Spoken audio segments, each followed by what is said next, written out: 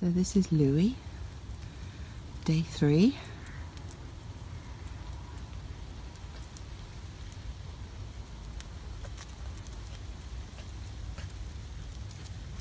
He's still showing a little bit of weakness on the front left, but I'm having to run ahead to try and get a little video of him, which never happens because he's been running beside me, which is very unusual for Lulu.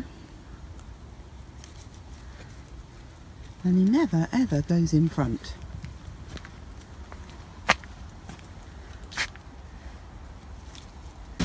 Louis, day 5. Now this is nearing the end of our daily walk, and by now normally he's dipping like mad on the front right, well, right looking at him, his left, and it's really quite sore by now. In fact, in previous times I've actually had to pick him up about now and carry him home because he's so sore. But look at him, he is very perky and very happy, aren't you, darling?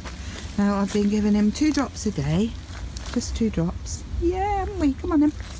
And I think his shoulder's looking much better. Seems to be not a lot of dip there at the moment, so he's eased. It's eased. Sometimes he was in quite a lot of pain, I'm sure. Look at that. Wonderful. Really pleased with the results. Really good.